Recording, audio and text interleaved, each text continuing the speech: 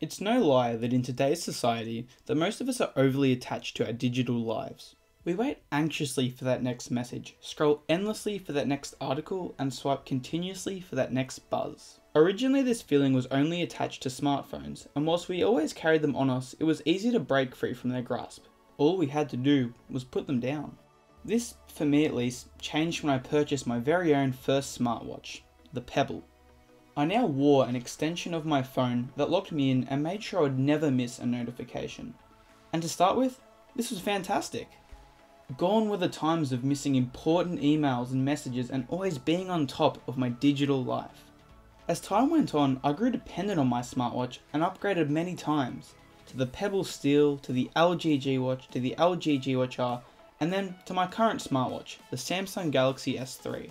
I used to wear this watch every single day and found all of its features so useful in my day-to-day life. Receiving emails, replying to texts, music control, and the list goes on. I really did love using my smartwatch.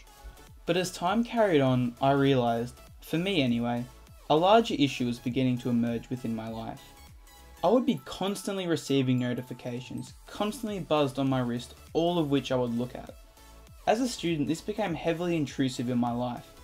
Pocket buzzes that I would once ignore, I would have to look at because it was so easy to look at them on my wrist. Furthermore, if I ever put my phone down, I would remain connected, as long as I was within Bluetooth range of course. This constant connection I was originally fine with in the beginning, but as time dragged on, it dawned on me just how much of a distraction my watch was to my studies and ultimately my entire life. So I decided that it was time to drop this accessory and disconnect slightly from my digital life to focus on my real life. The end result? Well, I can't speak for my own social life, but my studies definitely improved. I'd lost a big distraction that was costing me time and potentially grades. Many of you may be watching this and asking, why not put your watch on silent? And to that, all I can say is that it felt better to remove this extra distraction completely than to try fit it in with my life.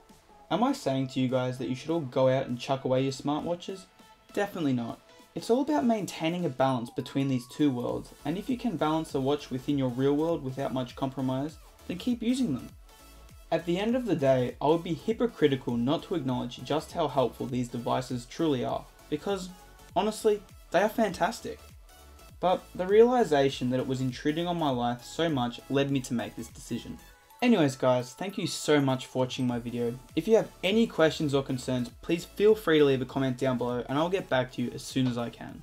Thanks again for watching.